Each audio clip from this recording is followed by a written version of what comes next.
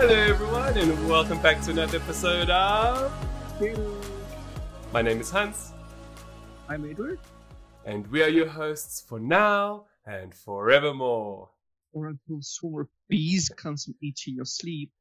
I'm really glad you said that because you don't see it in the notes, but it is something that we're going to speak about in this episode. Okay.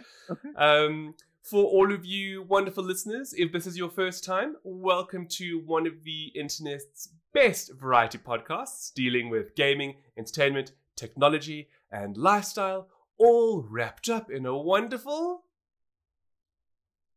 geeky reward show, because we're just awesome like that. Okay, well, whatever floats your boat. Thank you, Edward. If you one of our regulars, welcome back, bitches. Hello. We have a pretty fun episode ahead of us, whereby we're finally going to reveal those secrets we have been alluding to, because embargoes are lifting and we can finally talk about some of these wonderful surprises. For those of you who actually watch, you've most likely already seeing these surprises in the background. Yeah. But for our listeners, one or two. We're going to keep teasing you, but we will eventually speak about it a little bit further on in the episode. So as per normal, we're going to go through some reviews and previews before getting into the meaty content, and then of course, delicious NSFW. Ooh. So getting straight into it, I've watched a fair amount of, I guess, movies and TV series over the last week or so. As always. As always. And one of those has to do with a brand new Apple TV Plus film called On the Rocks, which stars Bill Murray and Rashida Jones. And it's actually written, produced, and directed by Sofia Coppola. So, you know, when I saw her name, I was like, oh, cool, you know, this must be pretty great. And it was a decent film. It's not riveting by any means. For the most part, it really just seems like a snapshot into the life of a father and daughter. In this case, the father being Bill Murray and the daughter being Rashida Jones and her husband, Marlon Wayans. So, not to get too much into it, but it essentially looks at how her daddy issues filter in to what happens with her relationship with her husband. But look, that's really oversimplifying it. I thought it was just a lovely look into the lives of, a father who is somewhat eccentric and how his actions, both whether purposeful or, whether they didn't mean to, impacted his daughter's life and consequently her relationship with her husband. And also how sometimes getting advice from people you love is not always the best advice. Always, yeah. It's always worth listening to 100% because the people in your life only care about you. But it's quite a fun and quirky story about how a father tries to guide his daughter because she thinks that her husband is cheating on her because the father was a serial cheater. But obviously it makes things a little bit more interesting and complex because he's an art dealer, so he's quite eccentric but also incredibly wealthy, whereas she isn't. So it's quite cool, to see the different dynamics and that kind of thing. And it's an enjoyable movie. I wouldn't say it's riveting by any means, but it's if you really don't have anything else to do, it's a decent watch at the very least. It's not amazing, but it's something. Oh, now, something that y'all must all avoid, okay, is the new remake of Roald Dahl's Witches. That looked crap. That looks mega crap. I am a big fan of the early 90s film with Angelica Houston. I never had nightmares from it, but as a kid, I distinctly remember loving that film and watching her transformation into the Grand High Witch, and how the story goes on about this little boy who gets turned into a mouse. Also, I was a very avid reader in my youth, and I read pretty much all of Roald Dahl's works. So, to see that at the time come to life was just incredible, but also it's just a really good movie. Even by today's standards, if you go back and watch the original Witches, yeah, sure, practical effects aside and so on and so forth, it really is a good film. Like there's a genuine scare factor because the books are scary. I mean, yes, they might be written for children, but they're frightening. the subject matter that they deal with, how these witches want to turn children into, well, actually just annihilate kids and to a certain degree eat them, Okay.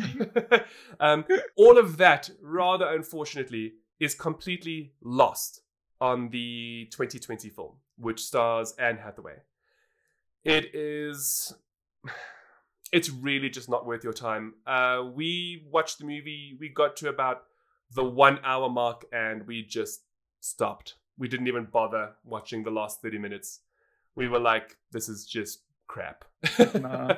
there's really no two ways about it. Like, there's such an overuse of CGI in this film. Now, and that to me boggles the mind a little bit, because although this film released on HBO Max, which is the HBO and Warner's streaming service, it was actually meant to have a global cinema release.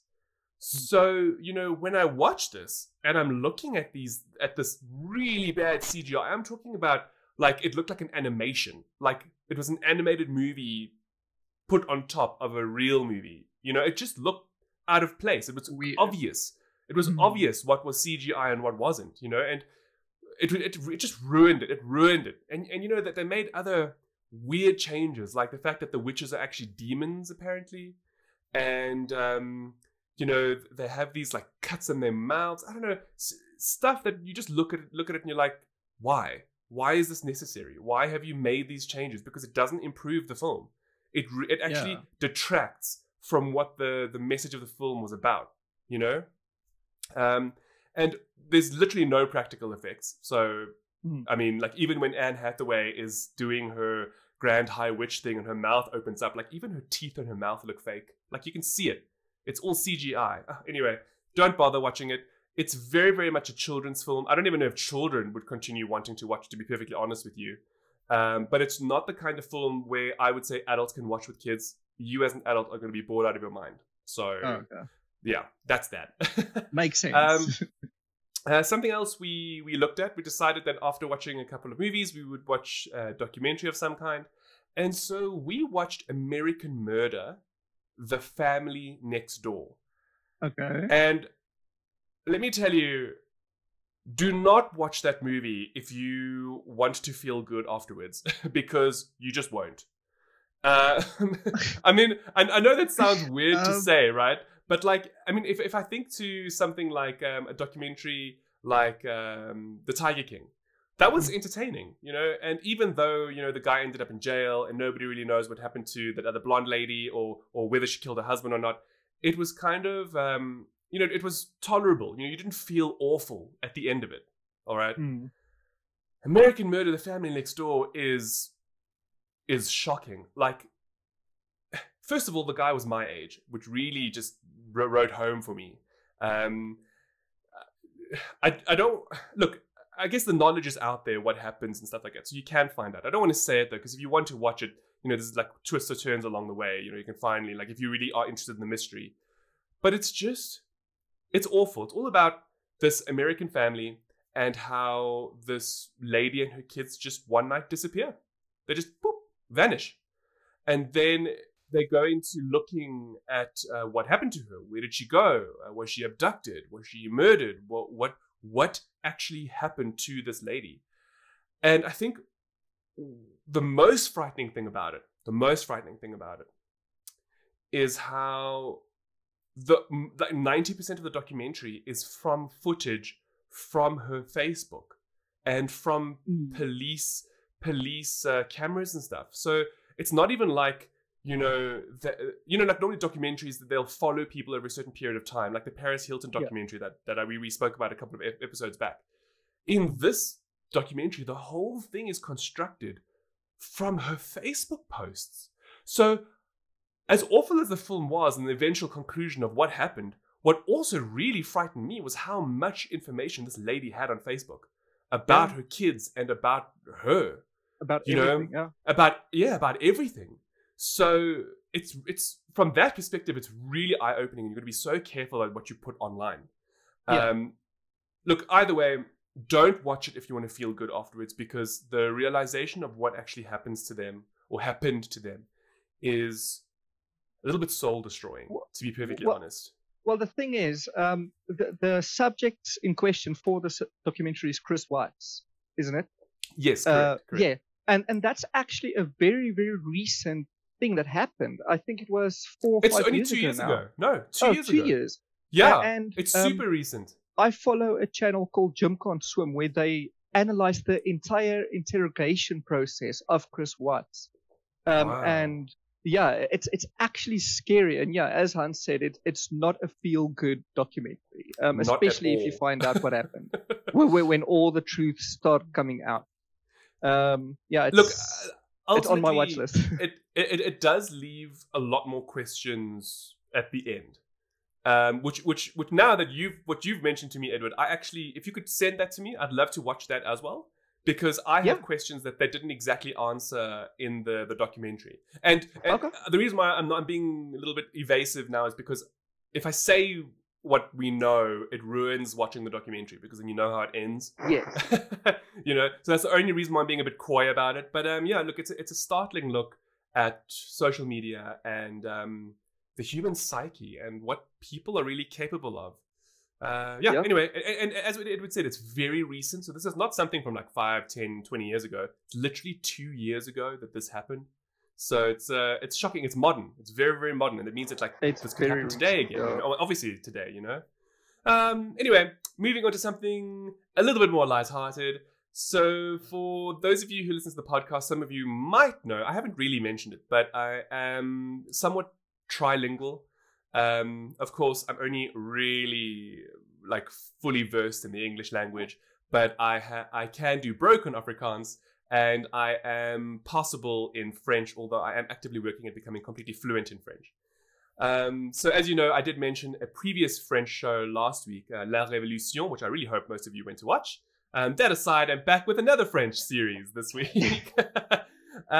So this one is called Call My Agent, which is really funny because that's not the name in French.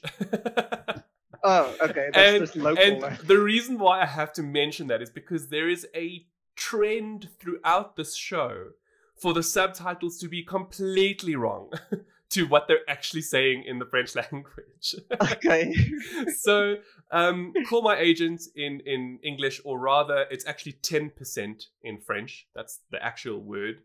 10%. So, it's all about a acting agency, and it follows the lives of these 4 agents, and them dealing with clients, which for the most part are actors and actresses. I wasn't really sure what to make of it at first, but the more I watched, the more I really have grown to enjoy it, just because it does offer somewhat like a very fine and wonderful balance between being completely over the top and very realistic. Because, you often hear about celebrities and their demands and, stuff like that. Now, it doesn't delve into that. It more has to do with what an agent has to do to procure work for these people. So like the one episode has to deal with how this beautiful actress, who I didn't know was a famous French actress, and she was actually just guest starring as herself in the episode. She had to go and have her cheeks done. Otherwise, she couldn't be in this Quentin Tarantino film. And the whole episode explores, beauty versus being aged, and how ultimately at the end she didn't do it, because why should you change yourself to fit somebody else's version of you? So I'm not saying that every episode has that kind of a thoughtful meaning to it.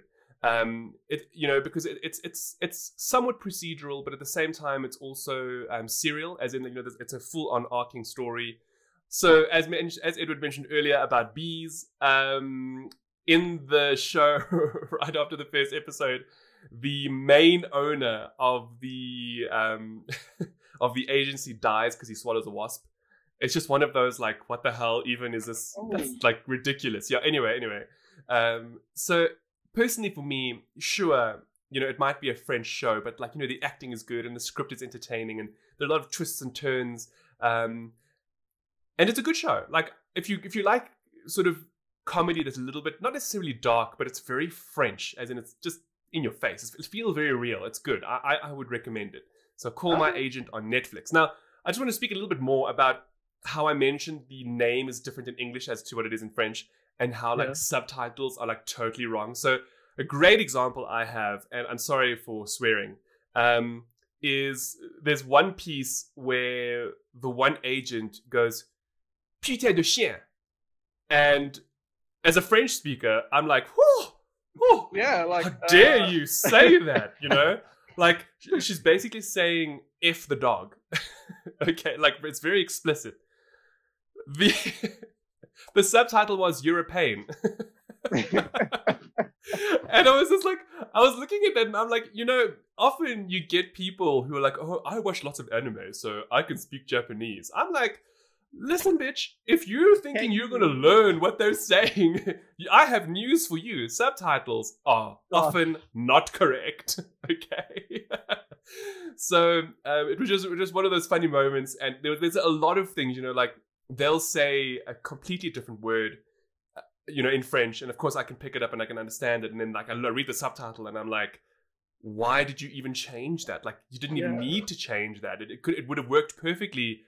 Anyway, that's just a small little, I guess, criticism for subtitles for a language I can actually understand versus when I watch German and Korean and Japanese or whatever else is available. All the other stuff. Because I mean, I know some people don't enjoy watching movies or TV shows if they're in another language. For me, it's all about the content. You know, if the actors can act and the content is good and it's engrossing, what does it matter if you have to read text? You know, yeah. Anyway, in other words, don't deprive yourselves from something good just because you don't want to read a subtitle. Exactly. All right, cool. So that's basically most of what I watched. Now we're going to get into some of the things that we alluded to previously but couldn't say anything. First and foremost, Edward recently reviewed a brand new game which is now available. Yeah, so I reviewed Watch Dogs Legion. It's what it's called. It's the third Watch Dogs game. To anyone who's familiar with the first two, it's pretty much just the same with some new systems. For those who are not familiar, it's essentially an open world sandbox game set in London, where you literally can hack anything.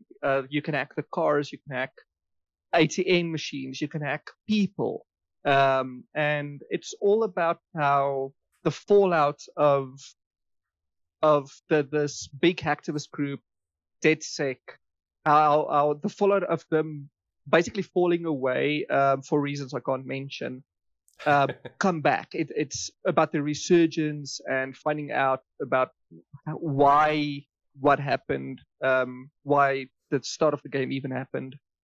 And yeah, I think it's a good game. There's a few fascinating... That's an interesting opinion, and of course it is your opinion because you reviewed the game. Because since it's out now, and we've seen a lot of other reviews, and it's interesting because yours seems to go against the grain, which I'm very glad about, because I love it when our stuff is a little bit controversial sometimes, you know. And in this sense, I just find it fascinating that, you know, not only did you really enjoy it, but you didn't have any problems. Not at all. I played it on the One X for context, and the Xbox One X.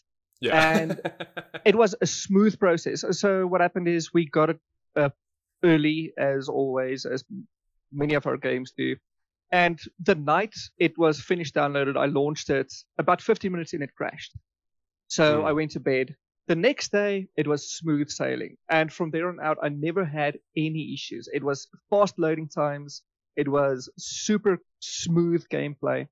And yeah, I've seen some reports online about the PS4 version being optimized badly or something. I'm not entirely certain what's going on there. Apparently the Xbox version is bricking consoles as well. Yeah, so something like that, and it's weird. You were just really lucky, I think. I think so. That it worked really well for you. And it's interesting because they've actually just released a patch. We received the press release this morning saying, look, it's available now. If you had problems with it during the review period, please go back and see if they've fixed it. And if they have, please either amend your review or, you know, if you don't want to amend it, that's your, you know, prerogative as well. You know? Yeah. It's interesting. It's just very interesting. Yeah, it's just weird how it's all hardware, you know, and okay, look, they have to optimize for everything. Okay, now that you've sort of mentioned what the game's about and that, Is it worth playing? Like, for somebody who is interested in... Okay, let's say... I'll answer this in two ways. One, for people who've played Watch Dogs 1 and 2, will they enjoy 3? And secondly, if you haven't played any of the Watch Dogs, but you like open world games, is this for you? Okay, so for the first question, I would say yes. If you've played 1 and 2, definitely play Legion. It's not the sequel fans of 2 wanted. I'm a huge fan of 2. It's the best game of the 3. But yeah, definitely play it. The way they incorporate the stuff 1 and 2 introduced is very natural. It feels like a natural progression as a sequel. So there's that. For new players, I would say play 1 or play 2. Now the reason I say this is because the 2 games are fundamentally different. 1 is a serious hacking game. It's about stopping crime syndicates and sex traffic syndicates. And number 2 is it's a fun game. It's entertaining. It's all about this young adult guy trying to save San Francisco. And the 2 are fundamentally different. Wow. Yeah. Wow. Play Legion nonetheless, but begin with 1 or 2.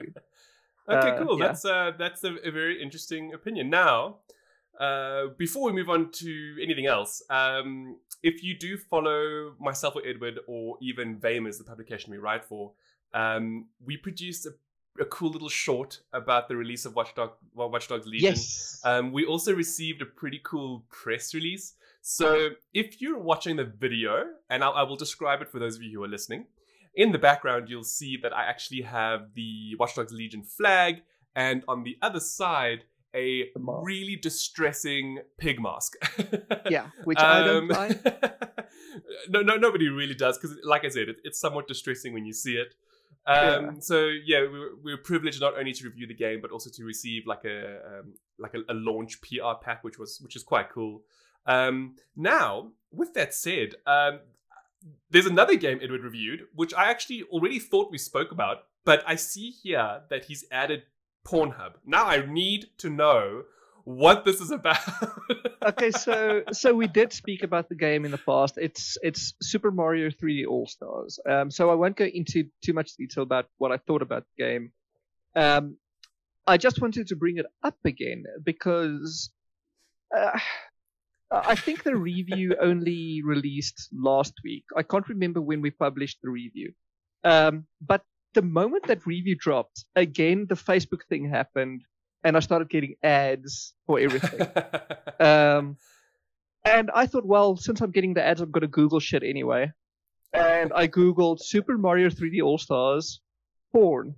And of course you did. I found the most fascinating post. It's a few weeks old at this point, to be fair, but I found the most fascinating post from Pornhub Insights. Now we'll go into that later, but yeah, I just thought I'd say that much.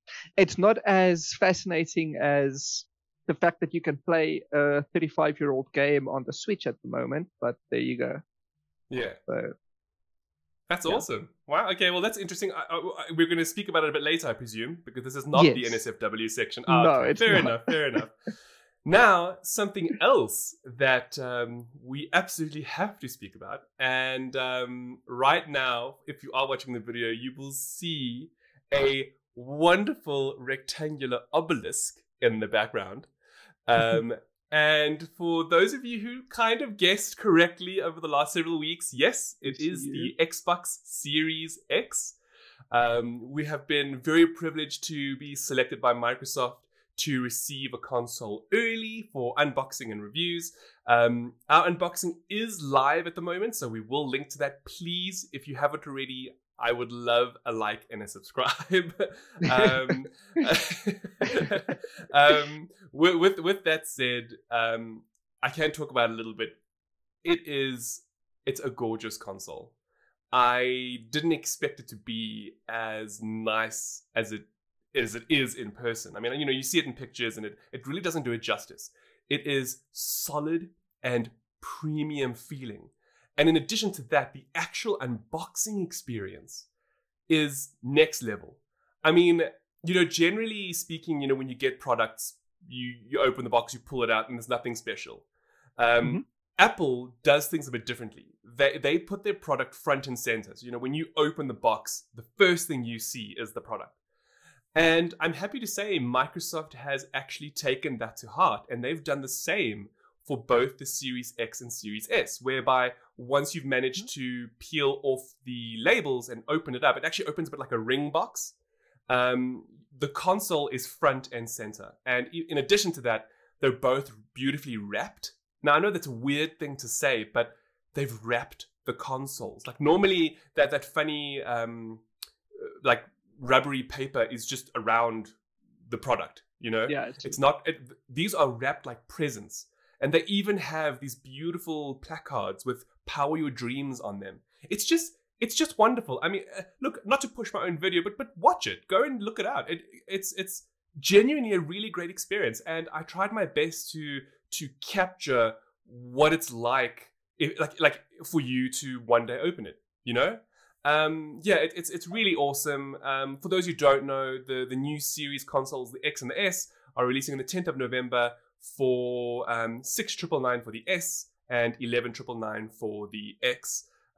We actually have both of them on order already. Yeah. So we'll see what happens with that. Yeah.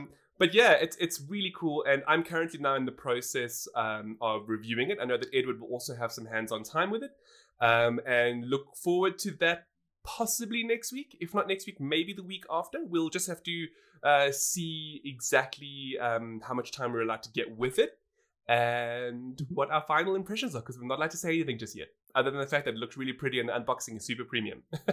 Yeah.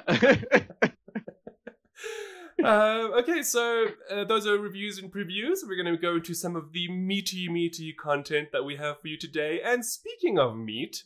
The meaty content. Oh my gosh. We're not at NSFW yet, Edward. No, I'm just thinking about this thing. The first two topics that I'm going to speak about, they're more quality of life improvements, I would imagine, for anybody in their lives to make things better. Versus actually being topics that Edward and I are going to sit and talk about. And I thought, I saw them and I was like, I'm going to share it with you guys, because that's what we do. We love talking about the things we find and especially if it makes our lives better. So the first one is called Just the Darn Recipe. And if anybody has gone online and looked for a recipe, you will know the struggle of how these people write their whole life story about how it made them feel and how they orgasmed when it tasted like listen, bitch, I don't care. Anyway. Okay? Like, just give me the recipe. I just want to do it now, And often, like I've read such bad ones, like, oh, it was, this was my uncle's mother's fiance's brother's child's recipe. And I'm like, I don't care. I don't need your family lineage. I just want to do the recipe. Okay, so Just the Darn Recipe is exactly that. It's a website where you search for something, and if the recipe exists, that's what you get. It's literally just boom. These are the ingredients. This is how you do it. Bye, wham bam, thank you, ma'am. Have a good day. Okay. It's basically, those old recipe books all of our mothers have, which are just books filled with recipes. It's basically that. You don't get any extra stuffing or whatever. You flip to a page and it's just a recipe.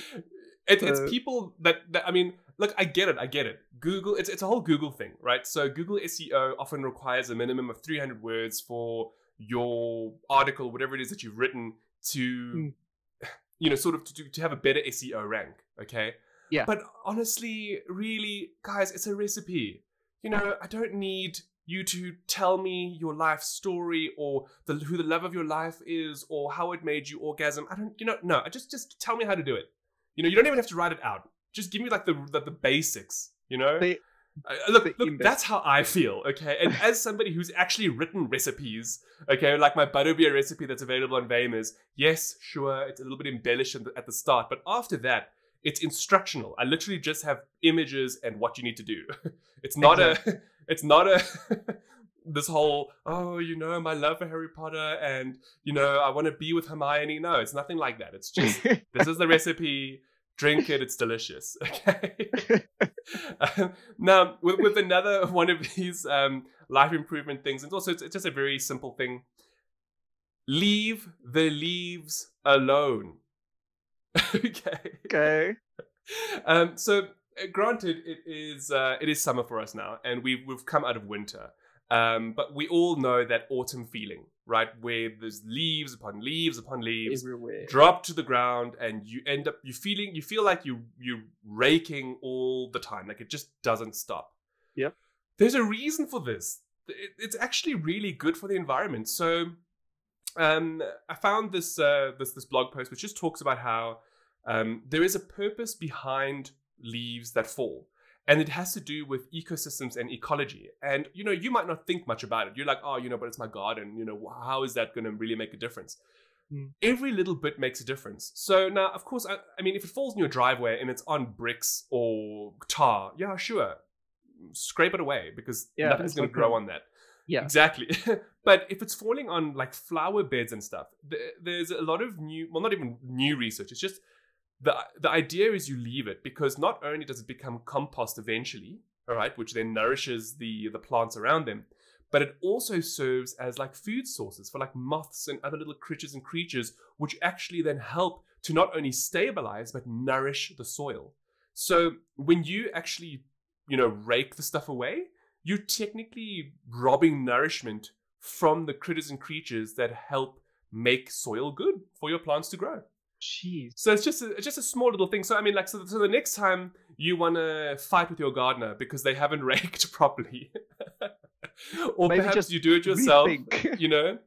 just get them to actually put it into the flower beds and leave it. I mean, look, it's winter. What's going to happen? Nothing. It's just the leaves are just going to decompose and go into the soil, and there you go. Yeah. So I will add that leaves make for perfect extra nourishment when you make compost. So yes, but that's exactly it. Well, even better then. So maybe you think it looks unsightly and you don't want them in your garden. Fine, make a compost section of your garden then, where you actually take all of it and just leave it there, and then let it nourish the soil, so that later on, come spring and summer, you actually have really nourished soil for your plants. I mean, that's another way of doing it as well. Yeah. Anyway, that was really the two super basic things that I saw, and I was like, little PSAs, like, this is a cool recipe site, leave those leaves. I can imagine Chris Crocker.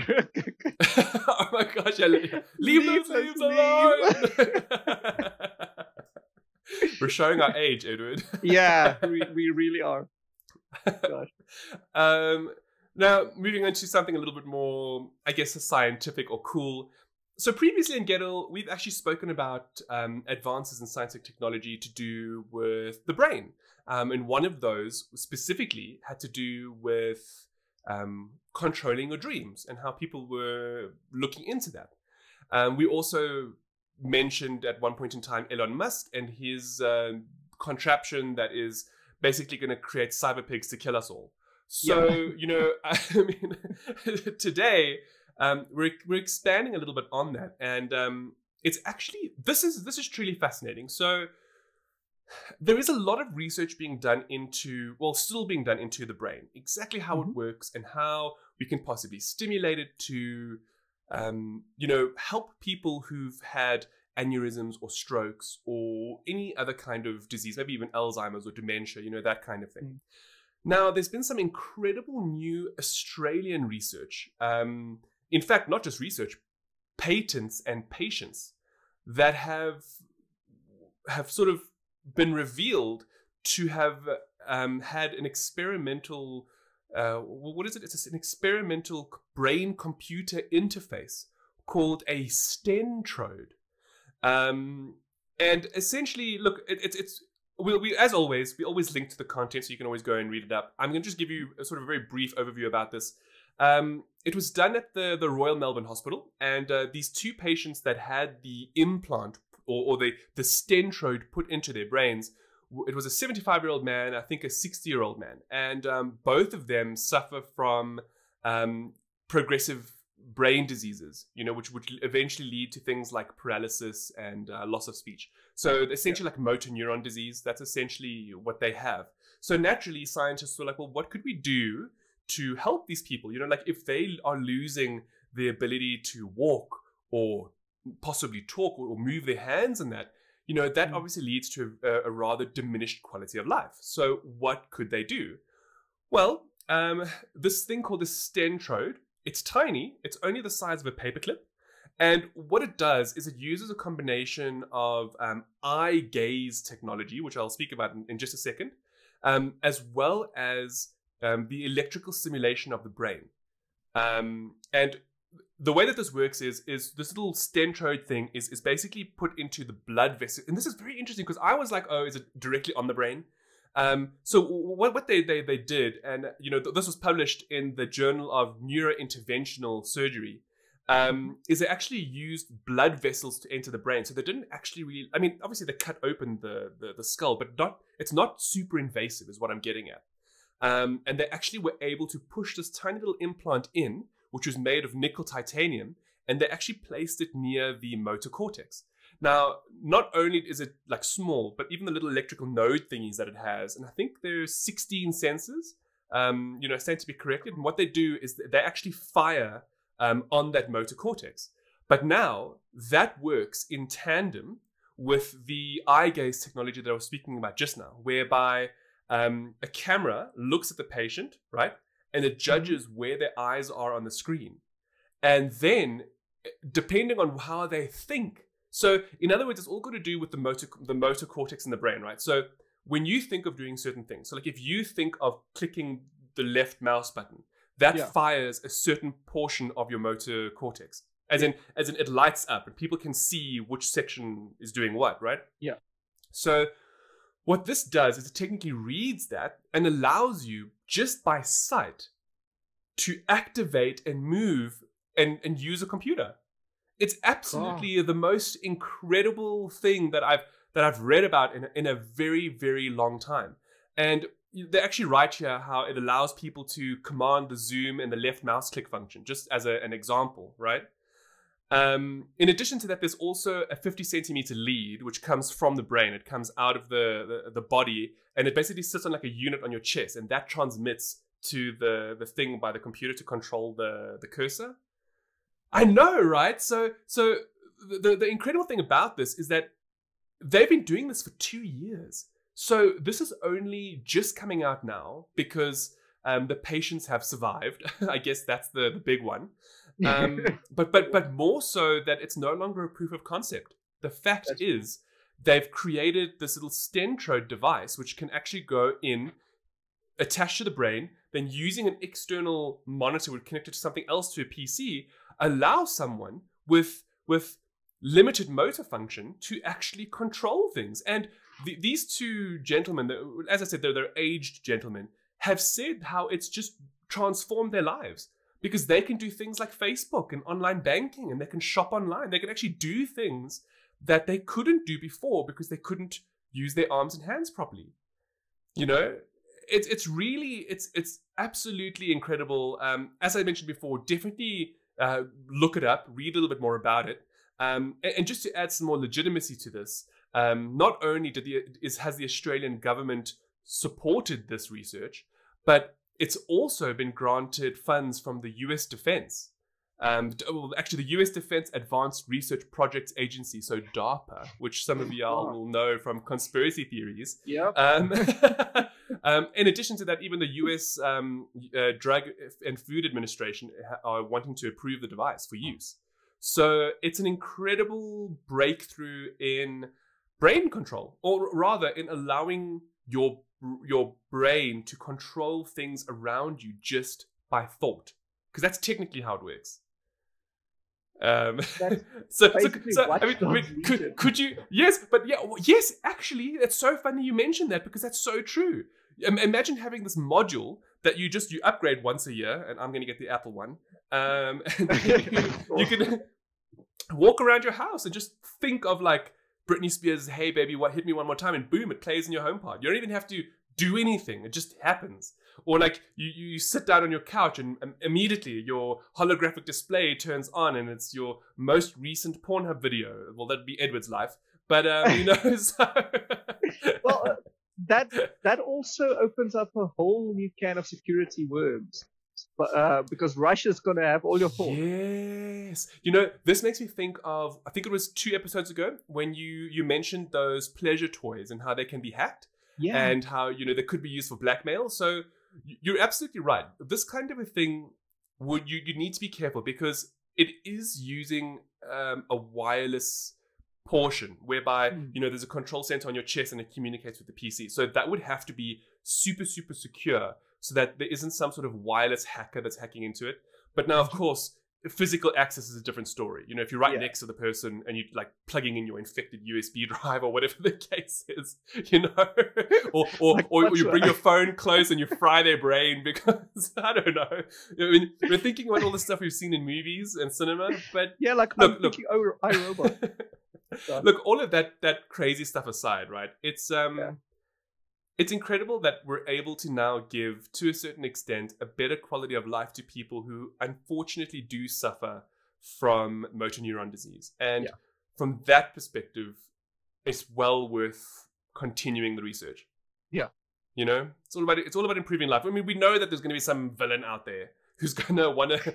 I mean, just like when we spoke with the dragonfly in a couple of episodes back and how efficient killers they are, we all know that if there's a real supervillain out there, they're going to turn that into a killing machine because then it's unstoppable. Imagine just 1,000 of these patients suddenly super humanoid because of their brain implants. Becoming like the human centipede or whatever. Or whatever, Becoming metal gears, apparently. Speaking of, yes, thank you, there we go. Speaking of villains, Edward's got something cool to talk about. Yes. So I'm not a fan of the games, but I know you are, Hans. Metal Gear Solid. Now, a few episodes ago, you spoke about how, I think it was the PlayStation 1 Metal Gear Solid, which read your save game and essentially spoke to you. Just for a second, we've got to just talk about this for a second again. So, what Edward is talking about is probably the most memorable gaming / PlayStation experience I've ever had in my entire life. And it has to do when you're Metal Gear and you're going up against, I think it's Octopath. What's his name again? Do you know? Octo something. It's Octo something. Yeah. And essentially, he's a mind reader, and he's like, "Put your controller down. I can make it move." And now, of course, back in the day, I was so young. I think I was like 10, maybe 11. And I put it down, and the controller vibrated across the floor, and I was like, how's he doing this? So it's just it's incredible. Sorry, I just had to give that little brief geek moment. That's cool. Well, obviously anyone who's played the games might know about this, but I found the most fascinating thing about Metal Gear Solid 3 just a few days ago, where also it takes also kind of similar approach where in the game you fight this enemy boss called the N. Now he's basically a veteran sniper who perches on top some forested area far away from you, and he keeps sniping you and tranquilizing you and taking you to jail until you finally sneak past. Now, what makes it even worse is he's got a ferret which spots you if you try to sneak nearby him. Okay. Now, he's an old guy in the game. Okay, he's a very old sniper. The canon is that he's basically, he needs to retire or he'll die. He's basically dead already. Yes. So, turns out that all you need to do is save your game, quit, go into your system settings, and set your time ahead by 1 week. Go back into the game, load your save game, and you'll find he died of old age. That is brilliant. Yeah. I love it. Now, what makes this more fascinating is that the End is ranked number 3 as a top 10 video game snipers and one of the 4th greatest boss of all time by the Electronic Gaming Monthly magazine. And it's awesome. All because he's such a challenging boss to fight. Turns out you don't need a challenge at all. You just need to... But the whole thing with this is because it's a Kojima game. And anybody who knows Hideo Kojima, and I don't mean personally, I mean the games that he has crafted and created and had a hand in, will know that he always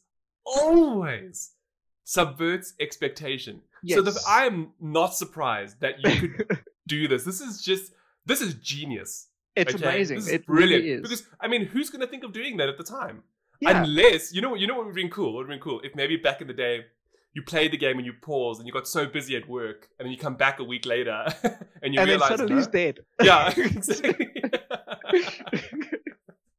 Yeah, I assume That's if brilliant. the boss fight goes on for long enough, which is, I guess, a week, he does just die in the game as well. You see him die then. I don't know.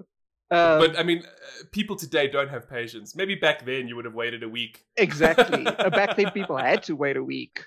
But also... because this is a fundamental part of the game, people were thinking it's only the original one. It's only on the PS3. Turns out, no. Every single port and remaster of the game still has this function where you can just of course, let him die. It's part of the game. Like, why would they? This ain't no Witcher's remake. Okay? Yeah. They didn't take out these things that make the experience. Exactly. So that's just fascinating to me. I wonder if Metal Gear Rising is the only one I actually like. I wonder if that has similar stuff. I think all of them do. Look, as long as Hideo is attached to it. I think Rising is the one where the first one that he wasn't really a part of, correct? No, that was... One of them he fell out of love with Konami. I think it was 5. 5. Okay. Yeah. Well, look, anything Hideo touches is amazing. Yeah, it is. Even if it's a tiny penis. Welcome to NSFW. Very, very bad segue. So sorry. It's a segue nonetheless. Okay, so Edward, I see this is a wonderful continuation from last week's very girthy discussion around a lengthy discussion. The male phallus. Yes. I see we're back again today with even more. Yes. The journalist I am can't just let a subject go, okay? I am trained to research by you. Good. Good. You have learned well, my Padawan. So yeah, literally right off the episode 37 where we spoke about the average sizes and the average erection lengths and stuff. Yes, I found the most in-depth paper on the subject yet. Now, basically, researchers from the BJU International. I really don't know what BJU stands for. I tried searching it, and the official website is just BJU. I think it's... Yeah, I'm a BJU. I think it stands for like British Justice University or something. Oh my gosh, they couldn't have had a better acronym for this research. Acronym. Yeah. So this team of researchers from the United Kingdom. This doesn't seem real. I swear it is. I've got a link for you and everything. Okay. So they compiled a journal, a paper, sorry, not a page, a paper of many different studies, where over 15,500 men have taken part. Wow. Okay, that's incredible. That's incredible. It's huge. Yeah. Now, basically, that's what she said. Yeah, and basically they took different studies, including the study we spoke about last week. That was part of this paper. Wow. Okay. So they compiled all of the data to get to the juicy details you asked me last week and I couldn't answer, which is a more accurate representation of the global average of the penis. So what was that average? Just America? I think it was 5 inches, 5.3 inches or something. No, I mean, what was it? Not what was the average and actual average. I mean, like, what was the population for that average? Was it America? Yes, it was America. Yeah. Oh, okay, fair enough. So now we're actually at a global scale. Yes. So the BJU researchers, us Africans, going to be throwing it off. Yeah, well, so they compiled everything and concluded that the average flaccid penis is found to be just 9.1 centimeters. Now that's about Okay. 3.6 inches, which is it's about That's not so the bad. size of my Hey? thumb. I don't have a ruler with. No, it's not the size of your thumb. Oh yes, yeah, it's not. Yeah. Don't forget, in the Ah. previous episode, you said the thumb goes all the way from the tip down It's, to basically the from down the there, wrist. yeah. So it's essentially the size of the pinky, I guess. It's Yeah, a better. that's a little bit more. Yeah. Okay, and the erect average is around 13.1 centimeters, or about 5.1 inches in length. Now, Okay. that I did compare the two, and I didn't add the notes, so that was on me now. But I think it's about a 1 inch difference to the two averages, Okay. which is not bad at all. It means No. many of y'all gents out there are larger than average, since this is oh well, I say many. This is the average after all. This is the average. Yeah. Yeah. So anyway, in terms Also, of girth, look. Do you know what's interesting about this? What? We've actually spoken about the name of the that curve has eluded me right now. But remember, we did speak about a bias, which has to do with intelligence and how people always overestimate. Do you remember? It was many episodes back. It was 3 or 4 episodes ago now, I think. Yeah. Yeah, and this kind of correlates because last week you actually said that a lot of people underestimate their size and they think they're a lot smaller than they actually are, right? Yes. Now this week you're actually proving 15,000 people is a lot. Granted, it's a lot. there are 7 billion people, almost 8 billion people. So it's not. It's still it's a good sized number of people to get an estimation from. Yes. But essentially, the one bias that I'm speaking of, and I know it was quite a few episodes back, it was about how people overestimate their intelligence and how some people also overestimate what they're packing. Thinking they have a lot more than what they actually do, whereas this would put everything into perspective, correct? Exactly. It's just interesting. I'm sorry I've forgotten the name of it, but yeah, it's about 5 or 6 episodes back. Anyway. Yeah, the thing is, it's all a blur, so I could forgive you for forgetting. Okay, sorry, I derailed you. Okay, so we're going from length to girth. Okay, so in terms of girth, the average circumference, that's the through line of a flaccid penis, it turns out to be around 9.3 centimeters. Now this is so it's the same. It's like a block. Fascinating. It's pretty much 1 by 1. And about 4.5 inches when erect, 11.6 centimeters when erect. So it grows about an inch for many people, for many men. I guess. Now the journal also confirms what we said last episode, that about only 5 in every 100 men have penises longer than 16 centimeters, which is about 6 inches in length. Okay. So you're looking at what, an extra 2 inches more? Yeah, it's like 1.5. It's almost 2. It's almost 2. It's about a tiny ruler more. For the longest average for 5 in 100 people. Also, the study did try, the journal did try to put together data about how penis length ties into body weight and yes, because surroundings. A lot of people are curious about that. Like there's always been talk of hands and feet and arm length and nose length and forehead size and butt size. There's all of these things that people have tried to find a correlation between, and I assume there isn't one, right? There is none. Like they always say, "Oh, guys with big feet."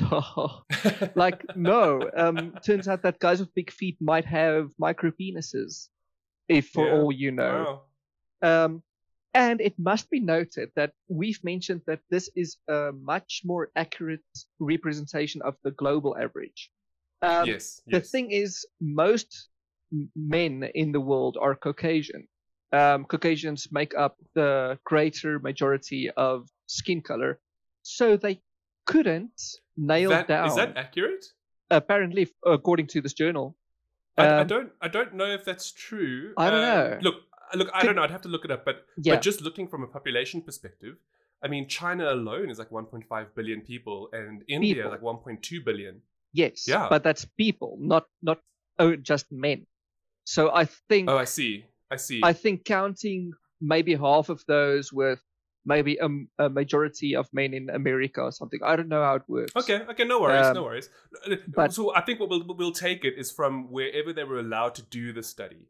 Yes, rather. at least So wherever the which studies would came most from. likely imply Western countries, which would therefore imply more of Caucasian base. Yes, that makes sense. So more Europe and Russia yes, and yes. America, basically. Yes, I understand. Yeah. And so because of this, though, they couldn't conclude that race has any effect on penis size. Obviously, it's scientific. But then, okay, no worries. Look, I mean, I don't want to like poke holes in this because I haven't read it, so I'm going on what you're saying. Yeah. So what I think I'm going to understand from this is that they have a rather large sample size, and they did sample from a variety of countries, from different ethnicities all over the world, but the largest proponent of people in the study were Caucasian. Rather than saying that, you know, the throughout the whole world, you know, it's just for this particular study. Yes, obviously, but this is the biggest study we have at the moment, and okay, unfortunately, fair enough. So at least it's something. Yeah. Unfortunately, they can't nail down whether skin color has anything to do with penis size. Wow. Maybe someone's doing that, and I'll look into it. Well, that's assuming you can spell correctly, Edward. Exactly. I was about to say, speaking of looking into stuff, turns out that people cannot spell. Now, I mean, I see you put this here, and I'm like, did you really need a Pornhub reference to know this? Because just look at how people text, I didn't need a Pornhub reference, and but you it's can know that people see what people spell wrong on Pornhub. Just open social media, and you'll know that people don't know how to spell. Well, there is that. The thing is, so this I found a little Pornhub Insights post where these they go. Are interesting though. I know. You've shared these with me in the past. These are very interesting. I know. Now the thing is, Pornhub Insights lately have just been video games and COVID. So I wanted something fresh because I always go to this website and it's either COVID or some video game, which I'm going to get into, by the way. But I just went back 50 pages until I found the most interesting little bit about how people sometimes don't spell correctly when their hands are otherwise occupied. Okay. People generally can't spell, so now I can imagine that they spell even worse when this is happening. Exactly. Now, exactly. Now, the thing is, when people search online for their latest fix, I guess you could say, one way of saying it. most people actually go through Google. Yes. So they literally just type in Google like porn or lesbian or whatever. Now, turns out that many people don't even type porn. They type porn with an M. Or lesbian with an M. Well, I mean, look, in all fairness, M and N are next to each other on the keyboard. So even then. And then you get people who also spell henty for hentai, so they leave out the A completely. Or that I can believe. Amateur or cartoon for amateur or cartoon. Now, I was like, cartoon? I was like, what? Milk? I mean, yeah, like milk, like a little Homelander. Box. Yeah, you'll spell Carson and mean it. And I just can't imagine what the results they get. I don't want to mess up my history and my own Pornhub analytics for this. Yeah, but hold on. Does Pornhub have autocorrect? Like, you know how Google has, is this what you meant? Do they have that? I think they do. I never spell wrong, so I don't know. Look, I imagine it would be okay. I'd imagine you'd get something. Yeah. You know? I think if you type in porn, you'll still get a link taking you to Pornhub. So there is that. You see. So this is more to do with the fact that Google knows what you really want in your life. Obviously, because we all know Google knows everything about Actually, listen. While you're speaking with that quickly, did you? I didn't know this, and I discovered this week, and I don't want to derail what you're saying. I just want to just mention this quickly. Yeah. Did you know that there's actually currently a $5 billion lawsuit against Google because the incognito mode still tracks you? Oh yeah. I read about that earlier this week as well. I was shooketh when I saw that. Now look, I don't use Chrome, so I think I'm okay. I trust Apple a lot more. Like I'm pretty sure Apple Safari doesn't track anything. Well, I'd like to believe. Well, yeah, anyway. That's what we're told. But that's really bad. Yeah. You know, it just like it's one more X on the Google list security of things that they're doing wrong. Okay, anyway, sorry, carry on. No, actually, on that note though, I did want to talk about some security stuff pertaining to Chrome earlier, but I removed it because I wanted to do more research first. Okay. But it literally comes down to what you just said. For a future episode, we can actually delve into it a little bit more because, look, personally for me, Safari is my browser of choice. But then again, I'm an Apple user, and Apple no longer supports Safari on any other platform. Windows. So, I mean, I can't recommend it, unfortunately, because it means that a lot of people don't have it. So, you know, your options are limited. You know, it's Firefox, it's Edge, and it's Chrome, I guess. Those are the three big ones. And Opera, anyway, look, but even that's... We're going on about something like totally different now. Yeah. Actually, no, hold on. We'll relate this together. So, Edward, since you're the resident NSFW guy, which browser should our listeners be using? Well, you could always use something like Tor, which is a freeware app. Is that the one that you can surf the dark web with? Yes. It literally doesn't track anything. If you sign into a website on Tor and you click out of that website and you go back in, you have to sign in again because it doesn't save anything. Tor is literally TARDIS, one orange, of the most secure websites car. you can. So if you really care about that kind of thing, just use that. Okay, but what ifs? Yeah. The thing is, I use Edge for everything. I don't care about my history. I don't care about who has my data. So is this how you got onto this whole Super Mario porn thing? So you used your Edge browser. I did use my Edge browser. Even on the iPad, I used the Edge browser. So you use the Edge on iPad? Why? Because it links with my PC. It's just it's got all my info there. Yeah. You see, I asked that as a brainwashed Apple user because I'm so used to Safari just having my information. You know, like if I'm browsing a website here and I open my phone, I can just do it. You know, okay. To be fair, again digressing, I didn't put my default browser as Edge because I still like browsing. Like if I click a link, it still takes me to Safari on the iPad, which I prefer. But when I do my own browsing, it'll always be on Edge. Anyway. Okay. On that note, though, I did do more browsing on Super Mario, yes, and while doing research on Pornhub Insights. Now, one of their more recent posts this time, as I said, it's all video games and COVID.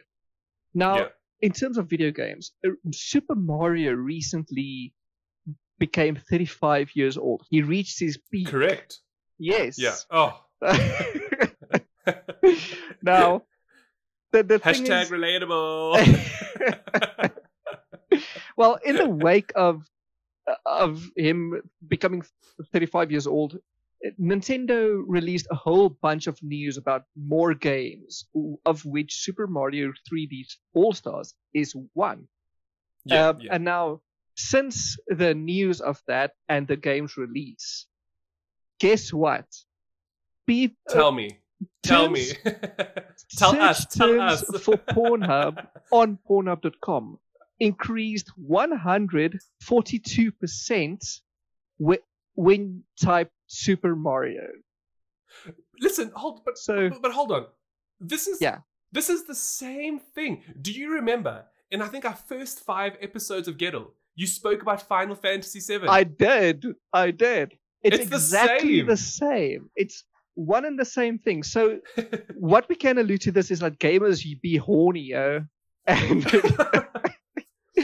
And okay, but no, just on like, I can get why you'd want to Google Final Fantasy VII, people, because Cloud, Tifa, and Aeris be hot.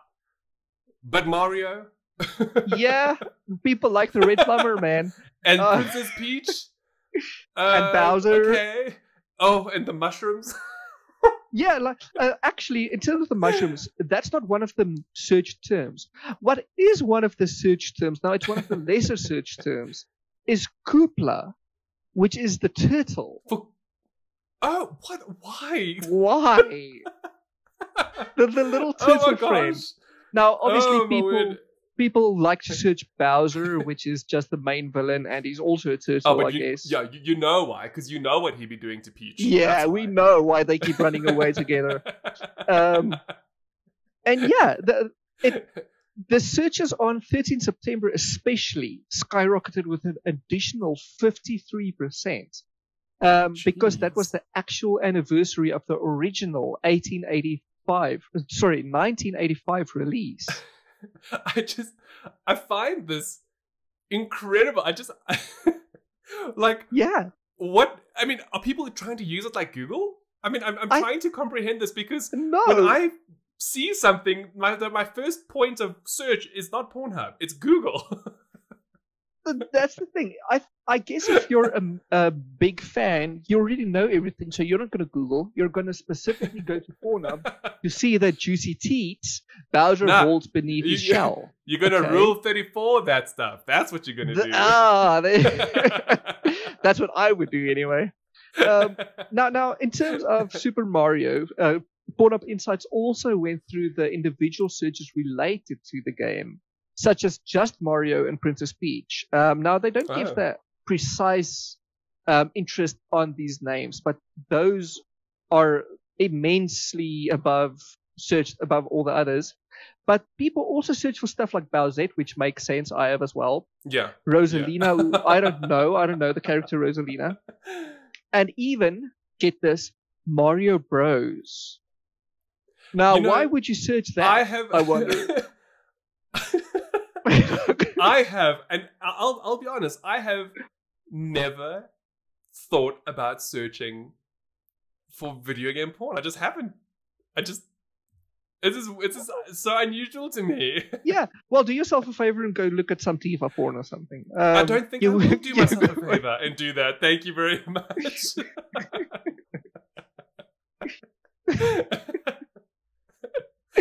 Next up, you're going to be telling me that you have some, some tentacle sessions with your H.P. Lovecraft fetish. That's next. Actually, that's something to look into. See, now that I might look up, but not. No, you're Princess just weird. Peach and Mario.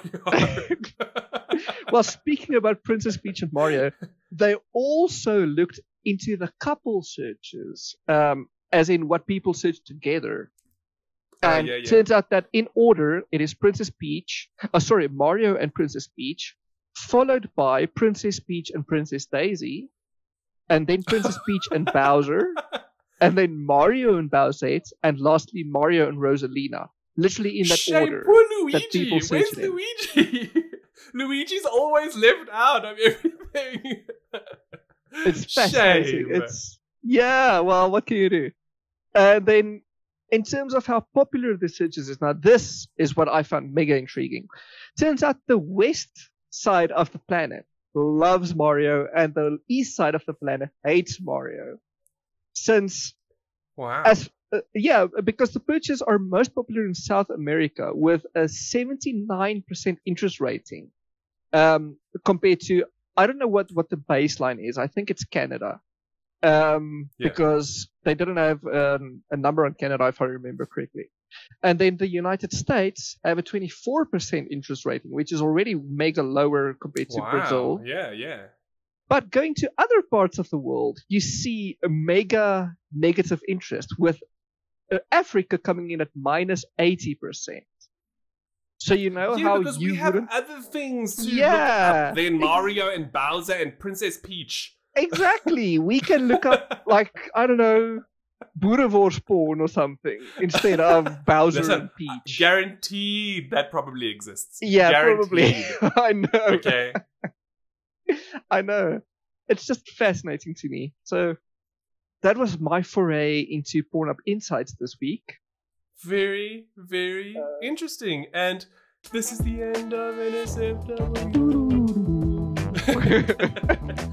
Thank you for that, Edward. That was insightful, as always. Insightful it was. Wow, yeah. So for our long-term listeners and viewers, you'll know that this is a much shorter episode than usual. Essentially, we've just been very busy behind the scenes and haven't had as much time as normal to prep these episodes. But I still think this went well. I enjoyed it very much. Hey? Yeah. Now, I love that said, we still have a few secrets that we are not allowed to speak about. Mostly because they haven't been confirmed yet. So, like that big secret, which is available now, both of them were 100% confirmed when we spoke about them. The next upcoming one, it's still a little bit airy-fairy, but things are looking good. And should it happen, y'all will know. Yeah. But with that in mind, thank you so much for listening as per always.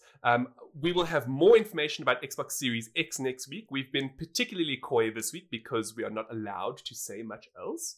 But next week we'll have even more information on games and how it performs and so on and so forth. And hopefully some other information if we're not too busy.